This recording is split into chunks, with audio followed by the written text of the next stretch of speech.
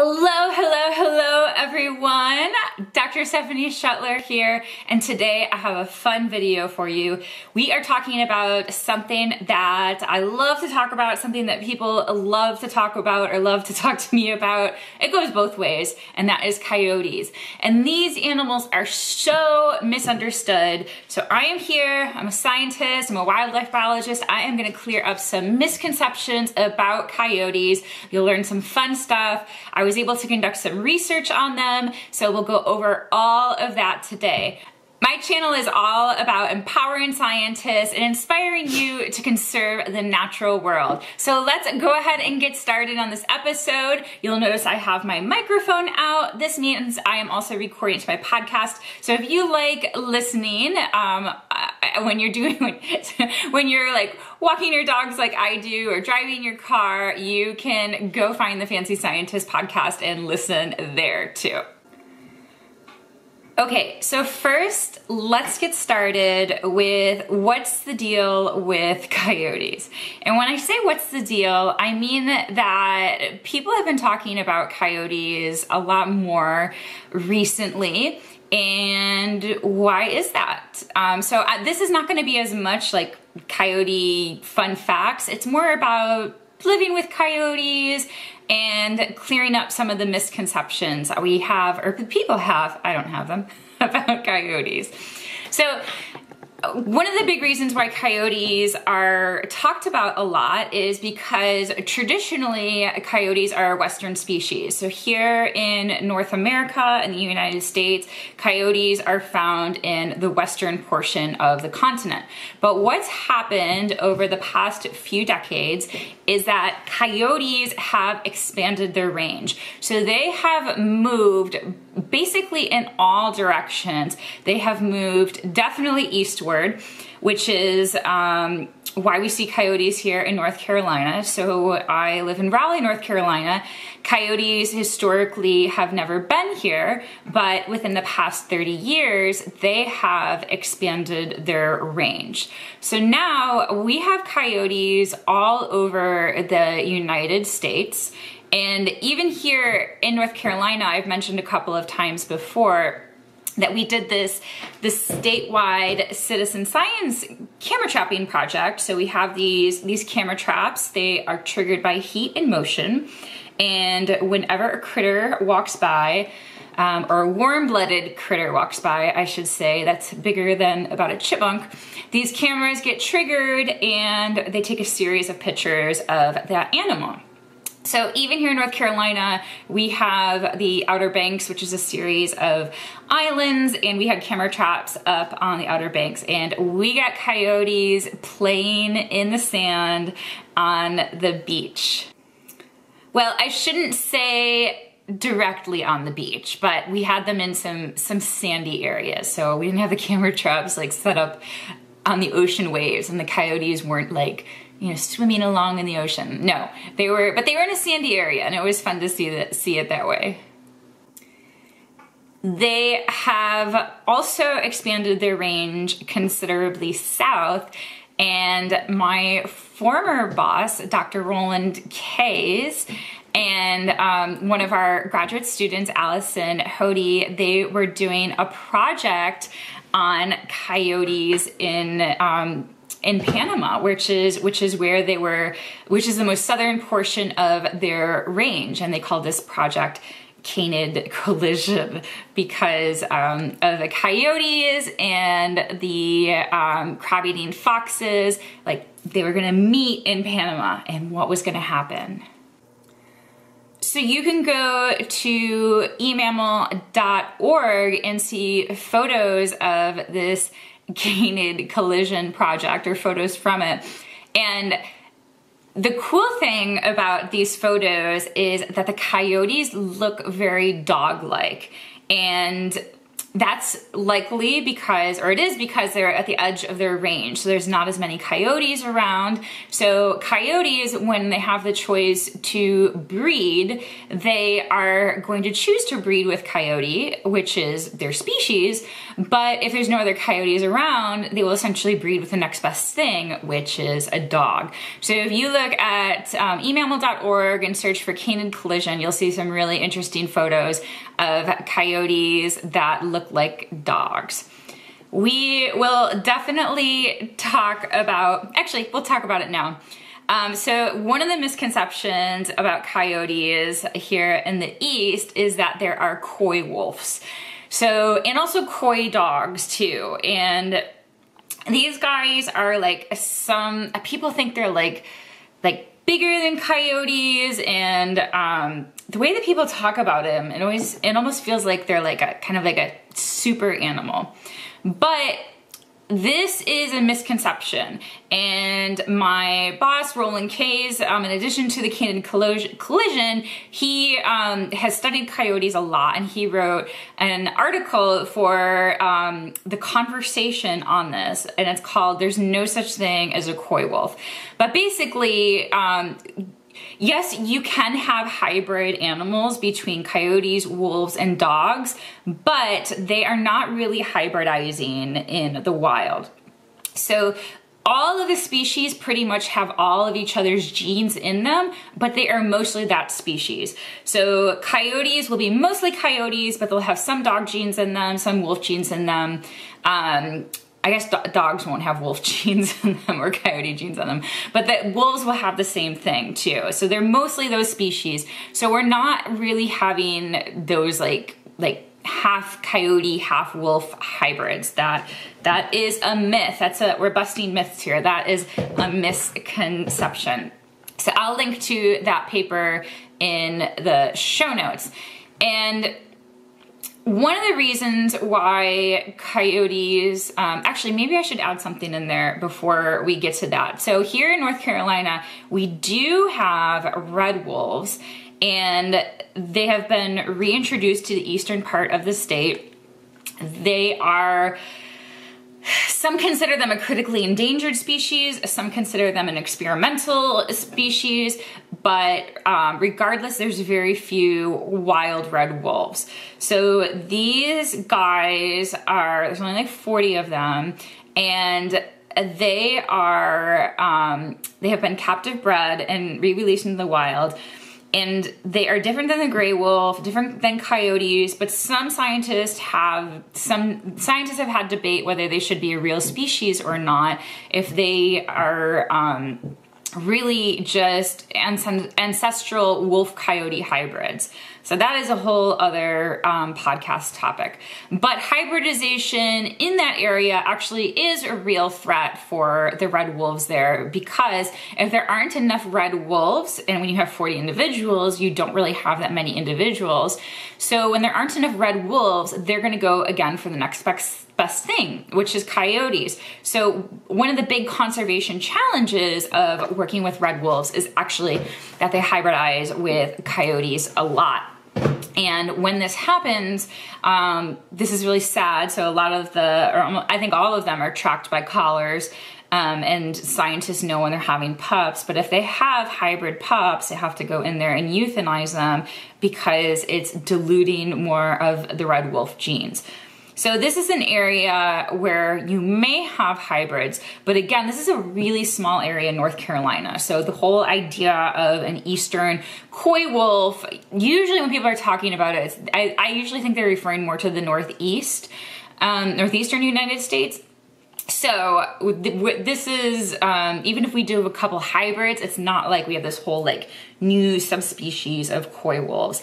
That is not a thing. Okay, so one of the reasons why coyotes have been so successful at expanding their range is because last time I had talked about I talked about that we had lost our apex predators here in the eastern United States. So we lost gray wolves, we lost mountain lions. So with this removal of this top predator, it's been easier for coyotes to move in. Now, gray wolves and mountain lions, they don't really prey upon coyotes. Like that's not like their main prey base. They're not gonna wanna eat them, but they will kill them for competition reasons, and just in general, the competition makes it harder for a coyote to survive with those apex predators around, especially gray wolves, which are obviously more similar to them, given that they're canids compared to mountain lions. So that's one of the reasons why they've been able to expand, but also they're just such amazing generalists. And historically, coyotes are more of a prairie species, so they were, around the Great Plains a lot, but prairie land got transitioned into agriculture, which is also open, and with development here in the east, urban development, it's also more open, so there's these little edge habitats, and coyotes have been really good at adapting to these types of habitat and just adapting to the different environments. So they are, like I said, they're generalists. So yes, they are carnivores and they eat meat, but they can also eat a lot of vegetative products, specifically fruits. They're more vegetarians than you might think, or they eat more vegetation than you might think. But they have a wide prey base and they can adapt.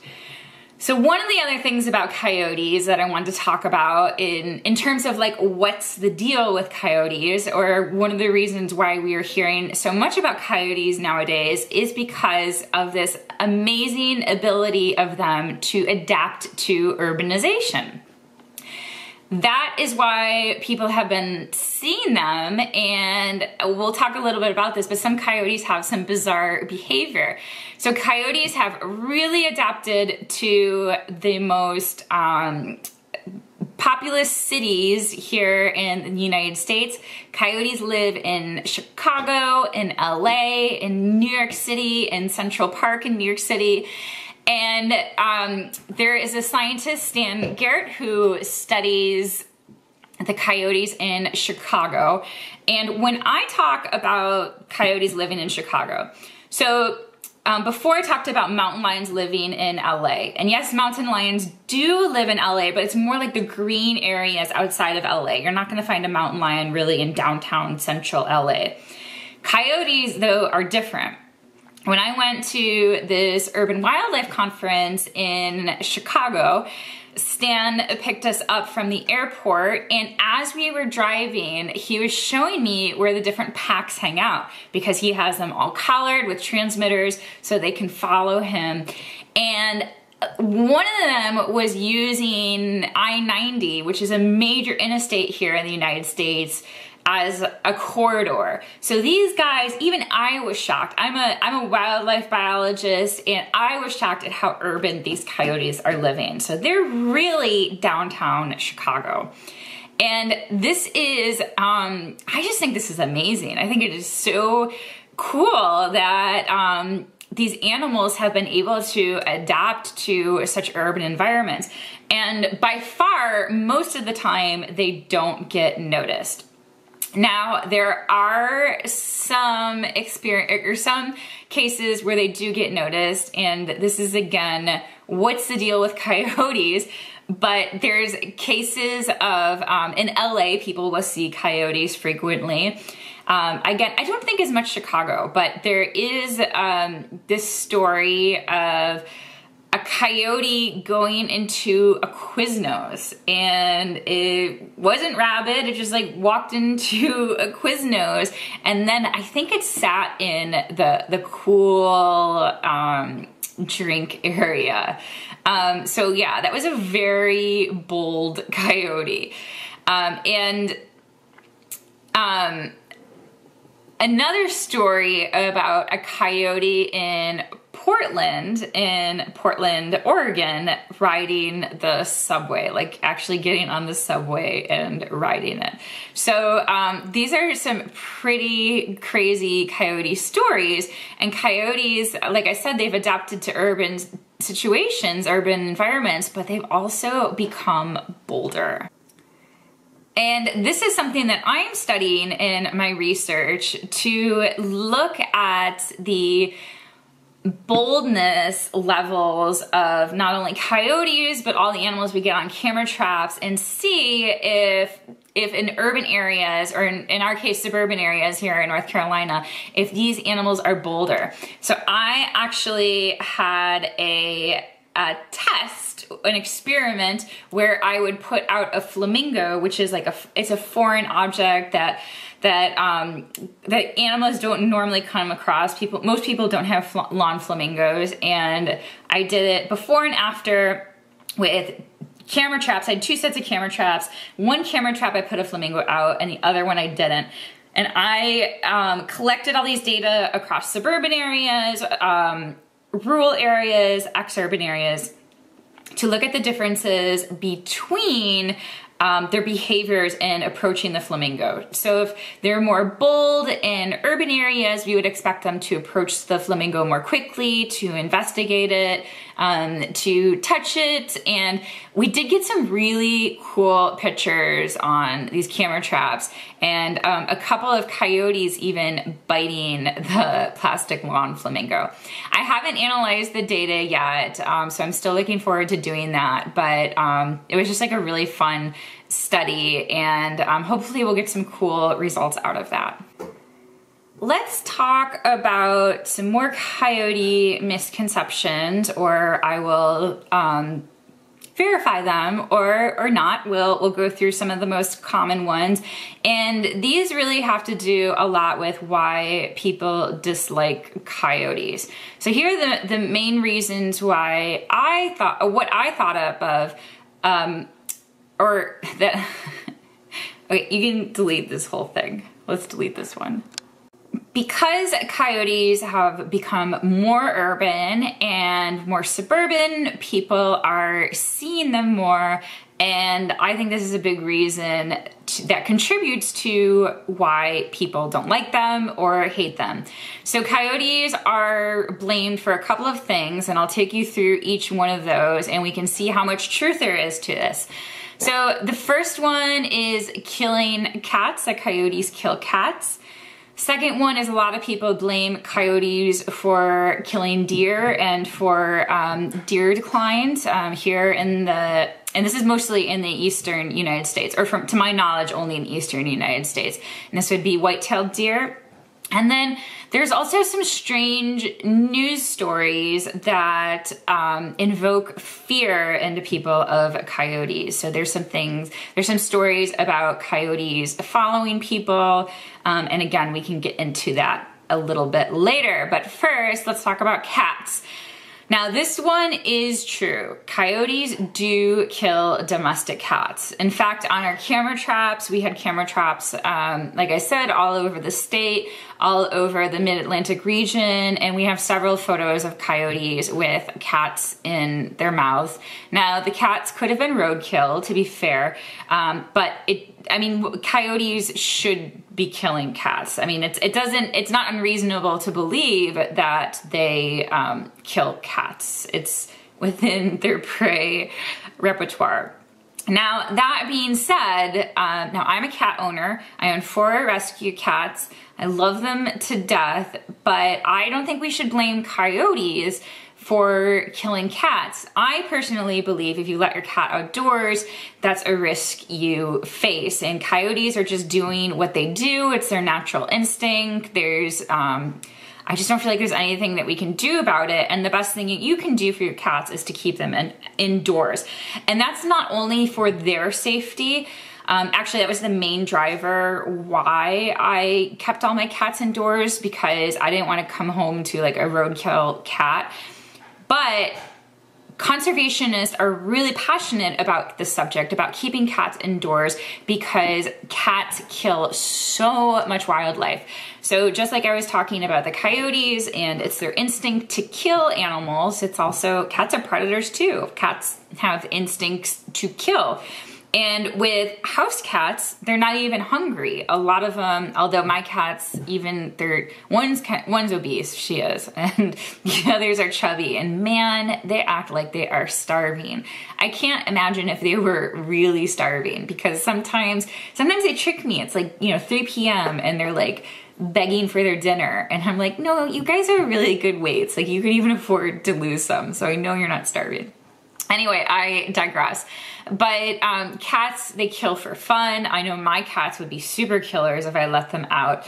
And for a lot of these animals, so it's usually small mammals they kill, birds, and small reptiles like lizards. And it is particularly detrimental to birds because small mammals, they usually have pretty quick lifespans. They don't live that long to begin with. Most species that live near people are common. So it's not as big of a problem for small mammals, but it is a real big problem for birds. And the cats killing the birds is a major threat to bird species that are threatened with extinction, that they're endangered. So if you have cats out there, please keep them indoors. If you do let them outside, you can buy them harnesses, which I know looks funny. Actually, my mom, for our cat at home, she would put the harness on the cat, and when she tied the harness to a tree, the cat, Roxy, she wiggled herself out of it. So what my mom did is put the harness on with like the long leash, and she didn't tie it up to anything, and she would watch Roxy. And there were instances when Roxy was getting close to like stalking something and trying to kill it, and she always stopped it. So that's an option if you do want to let your cat go outdoors. So yeah, so coyotes do kill cats. Coyotes do kill small dogs too. So people who have I mean, I don't know what kinds of dogs they are, but the toy dogs, those little dogs, they should be really careful, especially letting their dogs outside at night. And you might not want to let them loose in a fenced area, or even if your area is fenced, but instead take them on a leash and walk them, so it's at reduced risk. They do make these funny little coats with like spikes on them. I am not sure if they work or not, but you could try that too. But yes, coyotes do kill cats. Okay, now killing deer. This is a lot more complicated. So as I mentioned in the last podcast, coyotes don't really predate adult deer. It's pretty difficult for them. And like I said, I scoured the literature for my study that I did, and I could not really find any evidence. There's just a couple of anecdotal stories of coyotes killing adult deer. I think it was like maybe only 1 or 2 papers. But they do kill fawns. And then if you remember from my paper, my research paper as well that I talked about, we looked at deer vigilance, which is an indicator of fear. So the more vigilant deer are, that means the more they suspect predators in their environment. So if coyotes are a predator to adult deer, they're going to be more vigilant in areas with higher coyote abundance. And in our research, we did not find that. So that suggests that adult deer are not fearful of coyotes, at least in terms of reflected through vigilance. Perhaps there's other ways, but vigilance is a really great score of risk predation. Predator risk. Predator risk. So getting back to deer and coyotes, I guess we were talking about deer and coyotes, but going back to how coyotes might affect deer populations is through fawns. So coyotes definitely prey upon fawns. They definitely kill them. But the question is whether their killings are additive or compensatory. So what this means is that if you never had coyotes or never had a predator, and you have a deer population, there are going to be a certain percentage of fawns that do not make it, that die anyway. So even without any predators, if you're in a limited environment, there's not going to be enough food always, or there's going to be disease, so not all of them are going to make it. So the question is the presence of coyotes killing more deer than would not have survived normally. So are they, so fawns that are already dying, are they adding onto that? Are they creating more fawn deaths? Or are they killing fawns that would have died anyways? So the presence of coyotes doesn't really have any impact on the deer population. So this is really hard to study, and there's studies.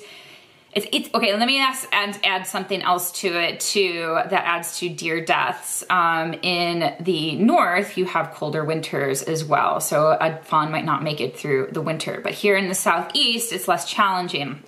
So there's been studies, but it's really hard to come to a definitive conclusion. It does seem like coyotes, they do prey upon fawn, and it does seem like they have more impact in some experiments they did with control areas.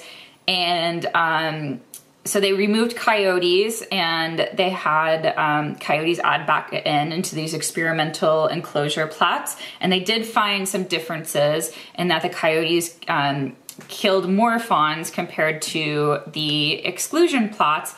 But the problem is that it is really, really, really hard to get rid of coyotes. Even in these exclusion plots, they had challenges with it.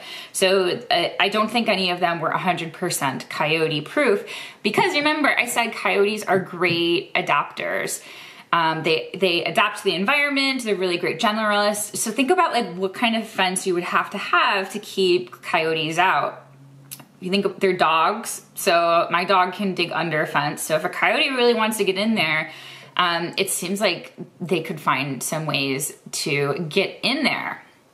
Then there are these stories of coyotes following people.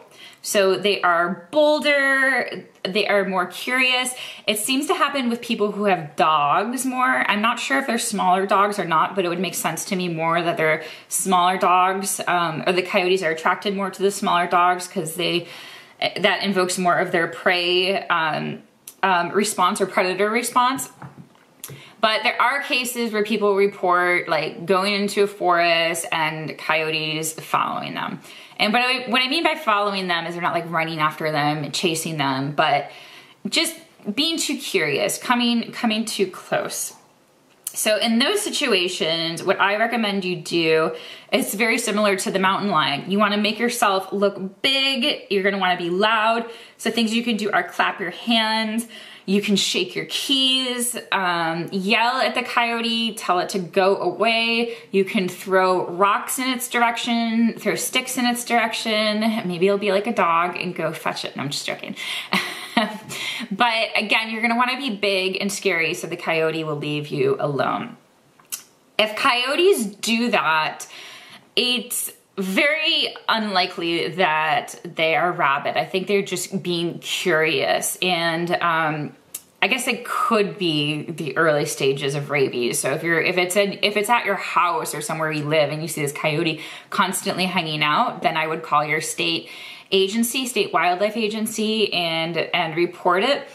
But you will be able to tell rabid animals very much from non-rabid ones. So the curious coyotes, they might approach you, but they're not going to be vicious or aggressive. And here in North Carolina, we had both stories reported where there was one of a coyote following a man and his dog in the woods.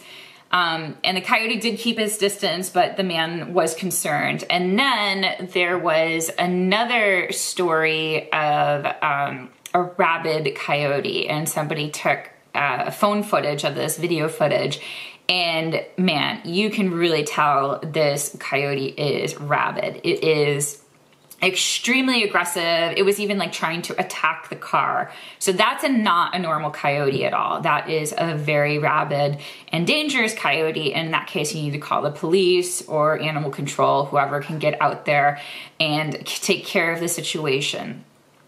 Cases like these make people scared of coyotes, but quite honestly, you don't have to be. When I would set up my camera traps, especially with kids at the schools, they would actually get coyotes frequently at their camera traps. And a lot of these schools, most of the schools were suburban, so it wasn't like the most rural areas.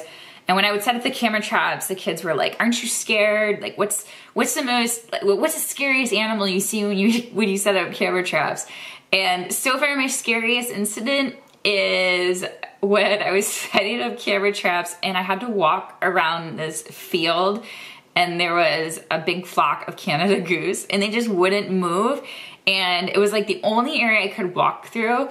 And they just like stared at me and wouldn't move, and then they started to hiss at me, and I was like, yes, they're the scariest animal. But I've never seen a wild coyote. The only place I've seen one is Yellowstone National Park, and Yellowstone is pretty special. These animals are used to tourists and people driving around in cars, so it's more likely you're gonna see a coyote there. But I've never seen a coyote here in North Carolina. We get lots of gray foxes, lots of red foxes in our neighborhood. I've seen a gray fox downtown Raleigh, but I have not yet seen a coyote, and I really wanna see one. So you don't need to be scared of coyotes. You don't need to be scared to go walking in the woods. Coyote attacks are very, very, very rare. It's amazing because so many people are scared of wild animals, but yet the animal that causes the most danger to us, at least here in the United States, is the domestic dog. You're much more likely to get bit by an aggressive dog than you are a wild animal. And here we love dogs. And in fact, we have like whole campaigns against certain breeds that are perceived as being more aggressive or more vicious. It's the same thing with coyotes. They're blamed for things that they don't really do. So yeah, you don't need to be scared of coyotes. And like I said, unless you really see one acting weirdly or acting aggressively, then you're gonna wanna call for help. But for the most part, you're lucky to see one. Like I said, I have never seen one. Now, even though I am telling you not to be scared of coyotes, or, you know, it's just a part of life that they might kill your cat, people still hate them. And actually, a lot of hunters hate them. When I've posted about coyotes on my Instagram, I get a lot of backlash from hunters specifically, and they blame coyotes for the deer decline. And they argue that it is really important to control the coyote population by, of course, hunting them. And not even hunting them, but just killing them. They have coyote killing contests across the at least here in the eastern United States, they have coyote killing contests. And I don't even think there is any season or anything. I think, at least here in North Carolina, I think you can just kill them. I don't know if there's limits. But people tend to think of them as a nuisance species. I guess another reason people might hate them too is because they are perceived to go after chickens as well. I don't think they're perceived to go after livestock like gray wolves are, although maybe smaller species. But I do know people blame them for chickens, and actually there was a chicken coop study that was done in our lab, and I don't think coyotes were detected at all near chicken coops. We had camera traps near chicken coops, and I don't believe there are any coyotes photographed near them. So people don't like them, and they want to kill them, but here's the thing. I don't care what your stance is on hunting. This is not me coming from like I don't want to shoot animals, I don't want to kill them, because I think that's what a lot of people think. It's that it doesn't work. The research is showing it doesn't work. And like I said, my boss, he studies coyotes, or my former boss, he studies coyotes, and he did research on this. And he looked at the rates of coyote population growth in all these different states. And since they have entered the state, so remember I said they're they've been expanding into these states. They've never lived there before. So he's been looking at their population growth and the hunter numbers, because hunters have to report the number of animals they kill. And hunting is doing nothing to decrease these populations. They are just going like exponential. So it just doesn't work. And like I said, from that other exclusion experiment, it's really hard to keep coyotes out. So once you start killing them, they just start coming back. And even the North Carolina Wildlife Resources Commission, in one of their email newsletters, they had a statement. They had a report actually analyzing all of the different studies on coyotes, and they came to the conclusion as well that killing is not an effective means to control them. And that's an agency that they make their money from hunting, so they're definitely not anti-hunting at all. But it really looks like killing coyotes is ineffective for controlling their populations. And actually, scientists think that it could be even worse. It could make the situation even worse. So what we have going on is when coyotes are not disturbed, they form a monogamous pair. So you have a male and a female, and they have young and they have territories. Now they're not as pack oriented as wolves are. Wolves will be in this pack full of their family members, and they'll be in these big groups. Coyotes will be in these pairs, and then some of the young may stay with them, but we don't see them in these large groups as compared to wolves. But when you have a male who is older and can secure a territory, and therefore he's monitoring the territory, it's his home range, it's his area, he wants to keep other coyotes out because his mate is there and he wants to be the only one to mate with her. So he is the one who is chasing those coyotes out, making sure they don't come in. Also, if he is an established male, he is probably bigger, scarier to the coyotes, and likely tougher, more aggressive compared to like some young coyote.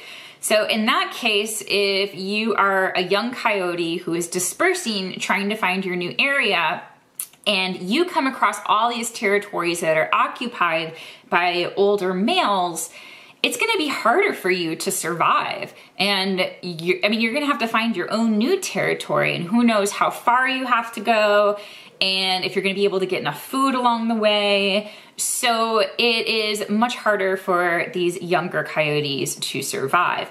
But in situations where you have a lot of killing going on, especially these killing contests, which are, quite literally killing as many coyotes as you can, you're constantly removing these older individuals from the landscape, and it's kind of a free-for-all. So all of these coyotes are mating, they're all dispersing, there's not really strong established territories, and therefore there's just more coyotes all over the place because nobody is really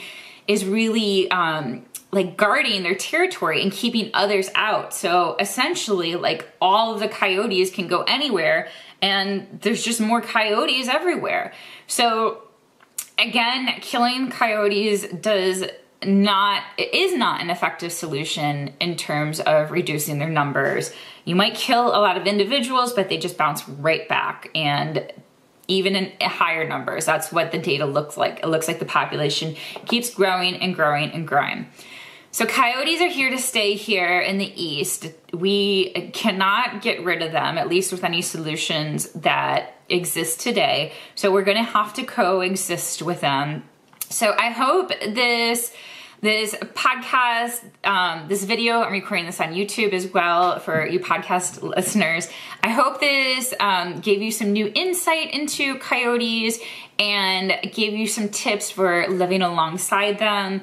But again, you don't have to be scared. It is extremely rare to even see a coyote, even though they are becoming more bold here in urban areas. So like any animal, just appreciate them and watch them from afar unless they're really causing problems for you or you see signs of a disease like rabies. If you like this video, want to learn more about wildlife, more about conservation, subscribe to this YouTube channel. Also, you can check out my podcast, the Fancy Scientist podcast. I have lots of episodes on wildlife, also tips for wildlife biologists and scientists. I hope to see you there. Thank you so much for watching. Bye.